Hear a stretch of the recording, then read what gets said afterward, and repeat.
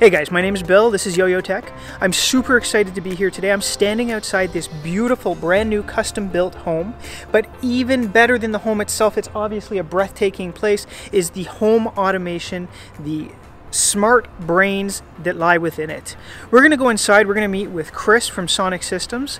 Chris and his company have designed everything from the core of this house to the wiring to the systems that run it and make it go. Lighting, HVAC, camera, security, everything, you name it.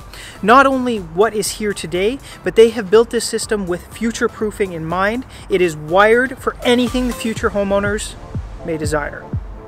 Let's go on in and we'll take a look.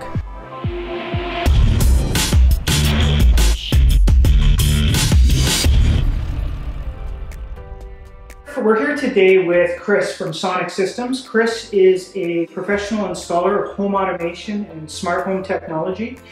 Chris has brought us out today to a model home that he has worked with recently. And Chris, why don't you tell us a little bit about yourself and about this beautiful house that we're in? Sure. So I've been in the business of electronics in general for about 20 years. When I started my company, which was about 9 years ago, I wanted it to be a home automation company from the start, not somebody who did a little bit of this and a little bit of that, but somebody whose core business was home automation. And by that, it does mean that we have to be experts in each of the categories that we do. So we do everything from home security, video surveillance, door intercoms, lighting control, climate control, audio video, of course, and anything that comes down the line. So here in this home, this is a good example of what a modern home would look like as far as like some of the features that this builder has chosen to provide as a sort of standard feature in his home. And it's got pre-wiring so that it's future ready, so whoever decides to purchase the home, they have a lot of upgrade potential with things like window blinds or TVs and home theaters and things like that. And I mean, home automation is a big buzz right now. It's everywhere. I mean, there's, you know, homes, you go to a big box store now and you see all sorts of home automation devices. How is that the same or different from what it is you do? So there's aspects of those devices, and I would call them gadgets. A lot of them are going to be sort of like they do one thing and they have an app for it, and they do very cool things. What we do here is a little bit more sophisticated. So everything kind of works harmoniously together. You have one app that controls it all instead of many different apps. Parts of the system can communicate together. So instead of just having a light that I can turn on with my phone, which is cool, but not very practical, I can actually do other things like use the light switch to close my blinds, or use a button on there to shut the whole house off. So would you say one of the big differences that maybe someone looking at the two different ways of approaching this would be reliability and the fact that going with a professional system is going to be something that's going to continuously work and work the way you expect it to? I would say so, and some of these gadgets, they also kind of like depend on internet. Like, in other words, they don't work if you don't have internet. So what we do is kind of like make it really easy and accessible for anyone who's in the home. And I know from stuff that I work with, and I mean, you mentioned it there, it's a hobby for me. It's something that I do that takes a lot of work to keep things up and running the way I want them to. I would imagine a homeowner who's coming into somewhere like this is essentially going to want to walk in, have a turnkey solution. That's correct. I mean, the best analogy I can say is that, you know, somebody who's a car enthusiast is going to tune and work on their car and tweak it, maybe rebuild their engine. But someone who otherwise drives a car has no, you know, background knowledge on cars to be able to use it. So this is a home that's basically been designed to work all as one, be reliable, you know, work the way they expect it to and continue to work that way. And they can just walk in and use it. You still do work with some of the popular gadgets. I mean, we saw the Google Home in here and Amazon Alexa, so things like that. So just because it's a professional install, you're not necessarily missing out on some of those things and being able to integrate them and still use them within this house. Yeah, absolutely. I mean, depending on the brand, some companies are very good at working with third-party systems. So I've had some customers who, you know, they bought all these various things. Maybe they have a motorized shade, maybe they bought a Sonos sound system, maybe they have a lock, but there's certain things that they would like to do with it that by itself it can't do. So if they wanted to do a scheduled function where everything shuts off at a certain time, the gadgets aren't going to do that on their own. You need to have a control system in place to be able to make things like that happen, like a house-wide scene. Sonic, you've come in and you've worked with a builder on this house and you've built it from the ground up. Yeah. But I mean, do you ever work with people where they've got a house and like you mentioned, maybe they have a few gadgets or they have an interest in that? Do you ever go in and basically assess it with them and say, how do we take it to the next level and make it professional and make it work? Absolutely. I mean, you know, the options for wireless integration is much bigger than it ever was. So even with Crestron, as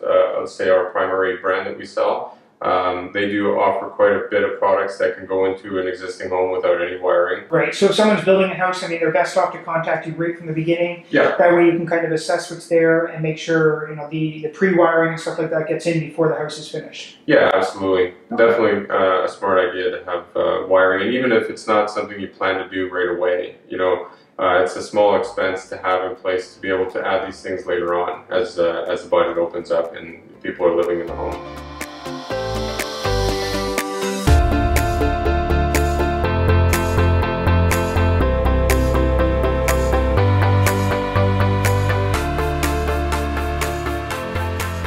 So Chris, the house is fully outfitted, fully designed for home automation. You guys were responsible for that setup. Why don't you tell us a little bit about it? So what we have here is a fully smart home, which is controlled, in this case, with an iPad. We've got an iPad and a LanchPort docking station, which you can see we can take around the house with us, or we can put it on the wall to charge it. From here, I've got access to see who's at my front door. I can look at my security cameras from here as well. And then I can also control my home automation, which allows me to do things like the climate control, lighting, audio, video, door locks. Anything that we've essentially just integrated into the home is able to be controlled from here. This app is also available to be used on your mobile phones, so that can be done while you're in the home or away. And then, yeah, I mean, essentially it's ready for people to add on if they want to include home theaters or TVs. It's very expandable. Everything's basically installed on this iPad in a custom case for the iPad and mounted on the wall. Yeah. Do you have these throughout the house or just the one here? In this house we've got one, but it's pre-wired to accommodate for one in the basement as well as in the master bedroom. So like you said, they can do it from their own phones and things like that. Yeah, definitely. I mean, the app essentially can be installed on any device. It can be Android or Apple. From here we control the lights, the audio, the doorbell, the thermostat. Anything else we're missing? The AV, I think you mentioned. Audio, video. We could do door locks. This house doesn't have it, but it's an easy add-on. If we change out the lock for one of the, like a Yale lock, for example. Okay. We can do that here. And the alarm system is also integrated to work on that on the same app. Okay, nice. So as far as everything being off the iPad, can they still walk around the house and control everything manually? Turn the lights on and off, or is there anything that has to be controlled from here? I guess really the only thing that sort of has to work from here is your audio video. Okay. As far as the lighting is concerned, it pretty much works as you might expect. We can show you a little bit later what some of the controls for the lighting look like, but there are some manual controls on the walls. The thermostat works like any thermostat from the wall. The security system still has its regular keypads. This just basically provides you with like a central interface that makes it easier to operate everything on one platform. Okay, nice. And you also mentioned here that we have the voice control for the house. Yes, in this case we've featured the Google Home. It could also be with the Amazon Alexa or the Echo. And that provides just another layer of user interface that you can use to provide extra convenience. So we've got your traditional light switches on and off, you've got the iPad or your phones to control the house, and you can even use your voice to turn things on and off and control your music and audio. Yes. Okay, so if we want to go ahead and control from your traditional, you've got some special light switches and controls you've installed here on the wall? That's right. So these are wireless dimmers. These can actually be retrofitted into any home. It doesn't need to be a new home. They just simply get changed over from a basic light switch to a controlled light switch. The one unique benefit of these particular ones, which are Crestron, is that they also double as a keypad. So we can put customized buttons inside them with engravings, and we can make them do basically anything we want. So if we want to make it turn off the entire house, we can. If we want to control a room, or if we want to just control a single light. So the way that this particular one's configured right now, we have family room and we have kitchen here. So when I press that button, it turns off the whole room together. When I press it again, it turns it on together. So we're basically controlling, in this case, 4 lights from the touch of one button. But if I want to individually control the lights, then I've got them split up here.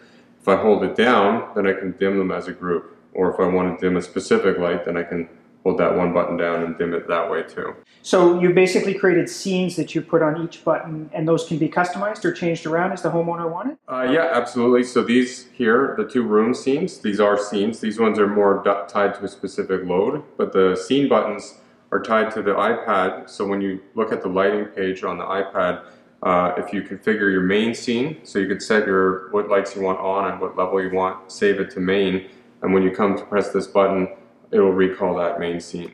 And above it we have the... Yeah, so this is a Crestron thermostat, so we're using this to control the heating and cooling in this house. Okay.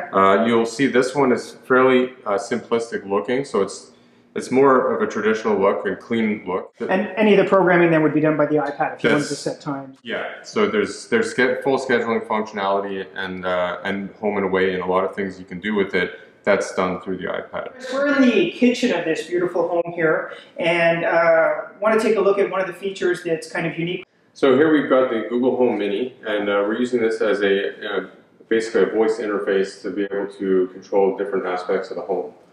So one example is that we can control lights, we can turn on music, and many other things, but to keep it simple, I'll just demonstrate a couple of the points with lights and music. Sure.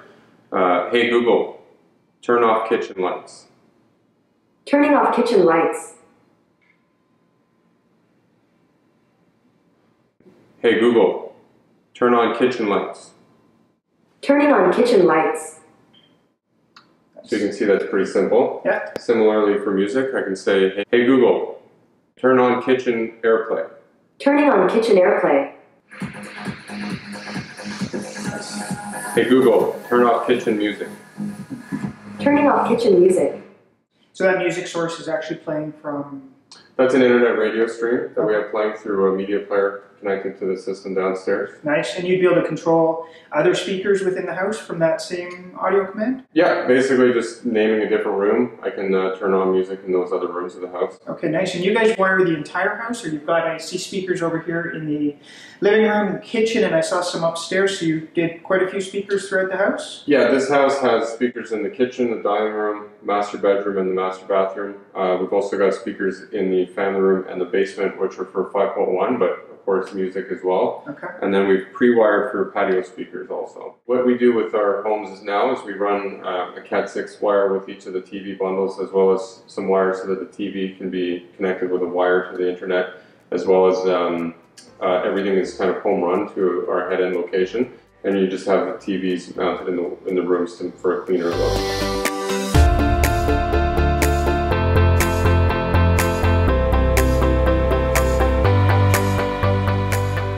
Behind the artwork here, we've got wired for TV. We've also pre-wired for a local AV source. Maybe if they have a video game console or something like that, they can connect it locally. But everything else, as far as like the surround sound amplifiers and cable boxes and that, would be located in an equipment room downstairs. And now controlling this, you said we've got the iPad like we talked about already. Do they have to use the iPad to control their TV and change channels, surf, things like that? We do also offer like handheld remotes that would give you like a tactile functionality. So if you wanted to be able to use like a more traditional remote control, we have them in button or touchscreen formats, and it's a little more user-friendly. So I guess for searching for movies or libraries, things like that, maybe you'll jump on your iPad, be able to use that, but if you just want to click around and check some channels, you've still got your traditional type of remote control. Yeah.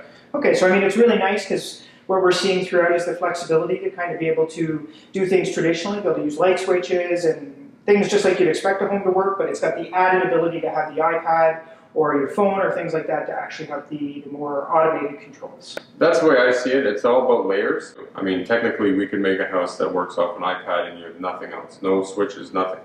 But that isn't exactly practical for people because, you know, we're very used to, you know, walking up to a wall to turn on lights or, you know, just using a remote for a TV. So we just like to make it more convenient so that you can get, you know, better use of the technology that you have in the home. but make it accessible for everyone. What would you recommend? I mean, if somebody's building a house or in the process of building a house right now, and I mean, I've seen a lot of wires that you've had, what would be your advice to them to get the house pre-wired? I mean, what should they be looking at or thinking about?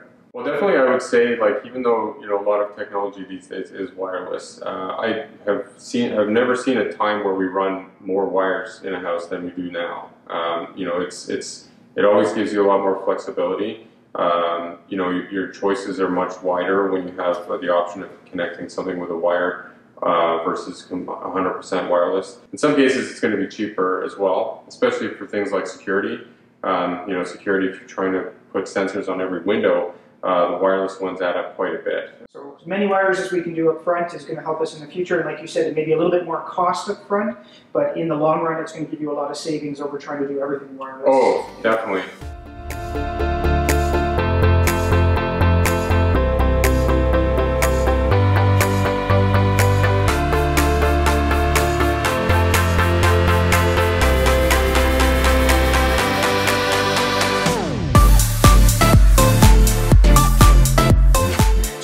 Master bedroom, and up here in the room, I mean, obviously we've got the spot for the TV here, which you mentioned is all pre-wired and ready to go. I noticed the speakers around the room, so obviously the audio is here as well. What else do we have in this room that a homeowner could look at adding for their home automation needs? So we've also pre-wired for motorized shades on the windows in the master bedroom, bathroom, and the entire main floor. So that is something you would be able to control from the iPad. In addition to putting some more of those lights we showed you downstairs, you could also control the lights right off of, or the shades right off of the wall. Okay. And is there anything automatic with the shades as far as heating and cooling of the house? I mean, will they go up and down throughout the day automatically, or can they be set up to do that type of thing? Definitely, we can create schedules for that. So once created, the homeowner has full control over whether they're running or not, or if they want to change it. In fact, with when we leave the house, there's like kind of a home and away function. So with our system, it's set up so that you can customize what activities you want to happen when you leave and when you come. So if you want to have, for example, the music turn off, the lights turn off, and the blinds closed, that can all be done by just hitting an exit button at the door when you leave the house. So speaking of modes, I know you mentioned to me before something about a vacation mode. Yeah, our system has like a record function, so while you're at home, it's basically recording activity. You'll just see the normal behavior of people turning things on and off. And then when you leave and you put it in playback mode, it's just going to replay the last couple of weeks period of lighting activity. And I guess, so if you're away on your vacation there and then something happens with the alarm system, that gives you, first of all, the ability to see what's going on, and then I guess you could even potentially give someone access to your house to come in and check on what the problem was. If you add in any of the locks, and then we have garage door interfaces as well, so if you want to be able to open the garage door, unlock the door into the house, and be watching this on your cameras, you can do all that from your mobile.